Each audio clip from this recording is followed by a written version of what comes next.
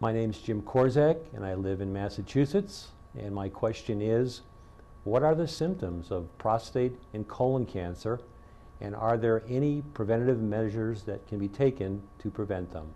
Well, it's a pretty broad topic, Jim. It's a good question. In terms of prostate cancer, luckily with screening efforts these days with blood tests like the PSA test and rectal examinations, we're finding more and more prostate cancers at the asymptomatic stage. In advanced cases, men may have problems emptying their bladder, they may have bone pain, weight loss.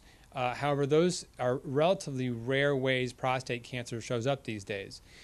In terms of signs of colon cancer, bleeding from the rectum in the stool, difficulty emptying the bowels, those are some things that can occur when you have colon cancer. Although those are pretty common symptoms, and quite often they're not caused by colon cancer. If you do have those symptoms, you should see your physician. In terms of measures to prevent prostate cancer, there is a medication, finasteride, which has been shown to reduce the risk of prostate cancer. It also actually encourages growth of hair on the scalp, which is a side benefit. We know that eating a low-fat diet, a diet that's high in soy proteins and high in fiber, can also reduce your risk of prostate cancer. Colon cancer, also diet's very important, a high-fiber diet that's low in fat.